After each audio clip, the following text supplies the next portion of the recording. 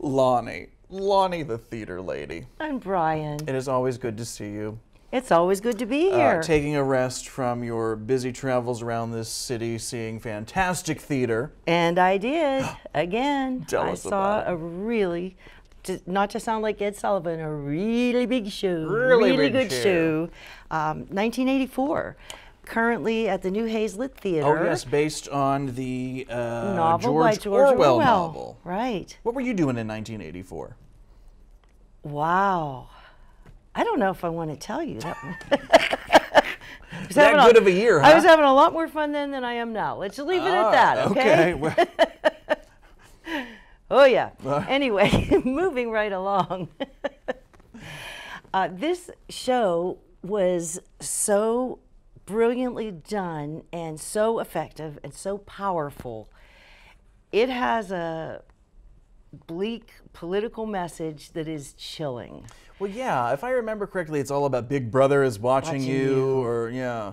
And it was Orwell's vision of the future, which he, had in 1984. Well, it was written in the 40s, right. So that was the future. Now it's the past, but the set was amazing. It was, the whole background was filled with screen after screen after screen of different sizes, where Big Brother was not only watching the people on stage, gave you the feeling you were being watched too. It was kind of creepy, but also that's where they broadcast their propaganda and lies.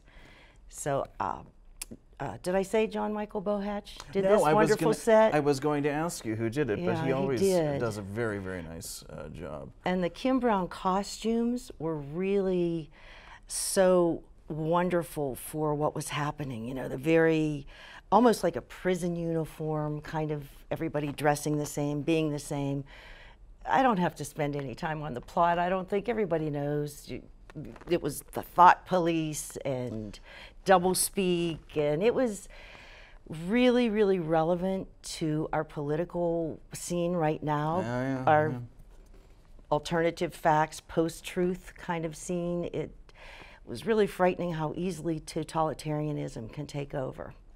Really frightening. But there were 3 really outstanding performances. Large cast, all good. But the 3 outstanding performances were the 2 leads, Justin Fortunato, who played Winston. And boy, you could just feel his suspicion and fear and anguish. He really was so authentic in his performance. And the other lead that played Julia was Jessie Ray Goodman. She was just a wonderful foil to him, because she kind of, although she was careful in everything she did, she kind of lost herself in love, and her sweetness and her femininity came out. I really enjoyed her. And the other strong character was Samantha Camp. Oh, yeah. And she just radiated love for the party. When she spoke about the party, you could see her love for it, but things didn't work out. The party being well within the play, the party that is, I guess, in control, that in or culture, something. right? Yeah. They just called it the party party of Oceana, which was where they were living.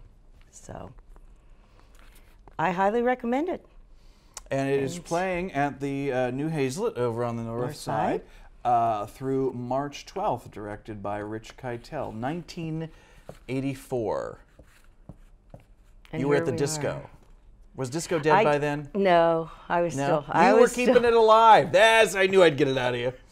Oh boy, you could have found me any night at the Greenery, the Giraffe, Confetti. All these old dance clubs that are like, they're like, defunct now. And Heaven was my favorite. Downtown, it's now the Renaissance Hotel. Heaven was heaven. You could be a historian on old dance clubs of Pittsburgh's past. Like, there could be a gallery exhibit that you curate, I think. I would love that if they were playing music and I could demonstrate the dances. Oh, VIP with a lighted dance floor. That was another one of my favorites.